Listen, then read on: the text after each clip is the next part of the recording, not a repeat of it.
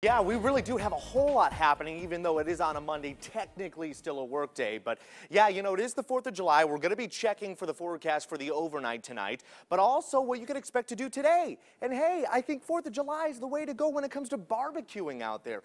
Still going to be a hot kind of day. Take this into consideration, but we are not looking at excessive heat for the Las Vegas Valley. It's clear skies right now within Las Vegas, but all of southern Nevada and all of the Southwest. High pressure, dry air now taking over, pushing out that monsoonal flow that we had for the past few days there through your weekend. And now we're getting back to the sunshine, sunny skies, and a whole lot less humidity, which is definitely a plus if I say so myself. 100 degrees as we move on into your lunchtime hour. And moving on into 3 p.m., we hit 105. Now that's for central Las Vegas, and that looks to be the high temperature for, of course, the Las Vegas Valley. That's the official high temperature.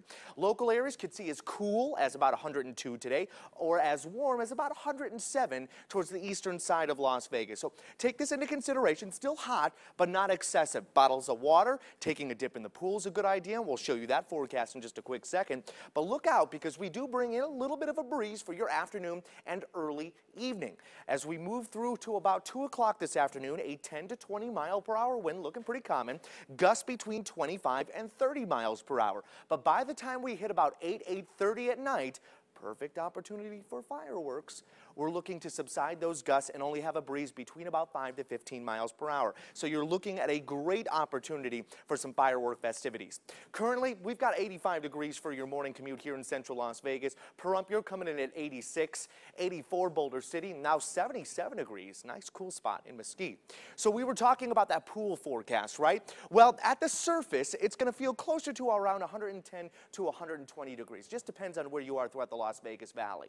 But you take that dip in the pool, and then all of a sudden, the air feels more like 86 to 73 degrees. Now, this is due to because of evaporation, and it only lasts about 5 to 10 minutes. So obviously, taking dips in the pool is a wise decision if you're going to be doing some barbecuing out there today. All right, high temperatures across southern Nevada as a whole. 103 in Pahrump, 106 Henderson, and a nice 105 to the Las Vegas Valley. I say nice because it's better than being at 109 degrees with 60% humidity. So, I'll take this any day. Now, as we move on into the next weekend, we're holding at these mild temperatures. Our average temperature is 103 during this time of the year, and that's basically where we're going to be at. A little bit of a breeze, 10 to 20 miles per hour, but keeping the sunshine. That is your forecast. Yes, me to you.